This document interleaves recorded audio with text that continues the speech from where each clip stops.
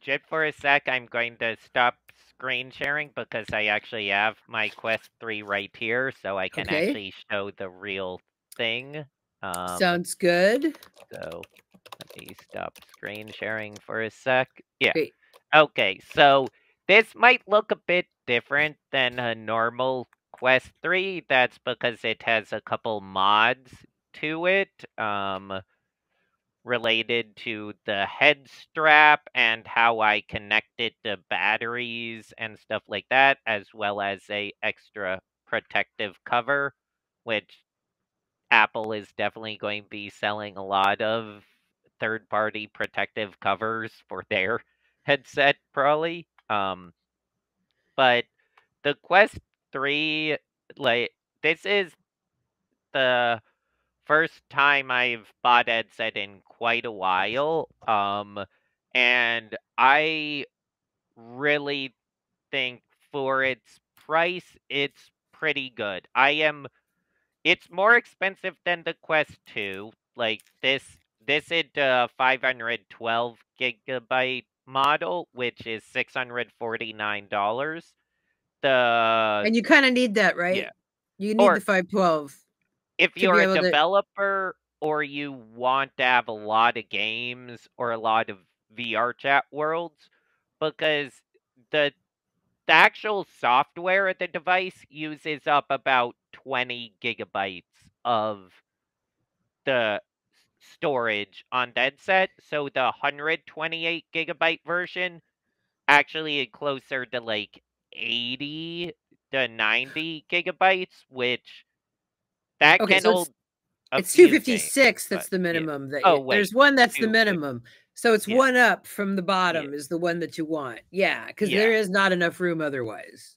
Yeah. Very L- quickly. Yeah. Yeah. But generally that said, I'll be showing the specs later. I have all the specs next to each other to compare between headsets, but the thing is the issue with all of these headsets generally is related to inefficiencies in certain parts of their designs, usually ergonomics. There's It's actually kind of sad how badly they ignore ergonomics on headsets. Even Apple has a few issues.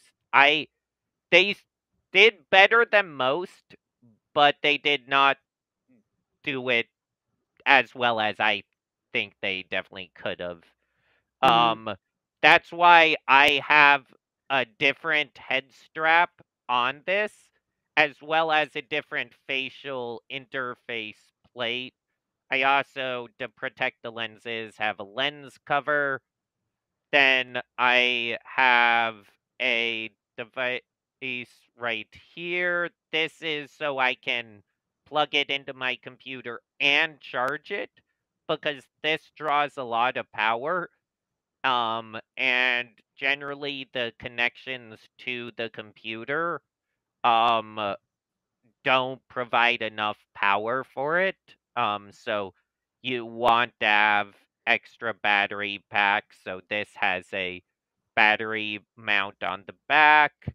Um, yeah, it's this added probably about $400 dollars or so in accessories that, as a developer, I generally consider are pretty important or for long use playtime are pretty valuable. Most people, if they just start doing standalone with this, the only thing they need to do is find the head strap that works for them and then get a extra battery pack because I a lot of people will not be using VR headset standalone longer than a couple hours um until they get very used to VR, which takes a lot of time in VR. So like for me, I can go 10, 15 hours in VR, which this headset can't do standalone unless I add big batteries. Um, and the problem with going a long time is weight and ergonomics. And this headset is actually lighter than in its original format with its other head strap is lighter than the Apple Vision Pro by about 20-ish grams. Yeah, I was Which surprised there wasn't yeah, a weight. What didn't have a weighted headset for the Apple Vision yeah, Pro yeah, because it they definitely needed one. It was funny because I yeah. said to the guy, I said, "Oh, it's light enough; it doesn't need it, huh?" And he said, "You be the judge of that." But he said, yeah. Yeah, So it was sort of like he wasn't going to say, "Hell no, that thing's heavy," but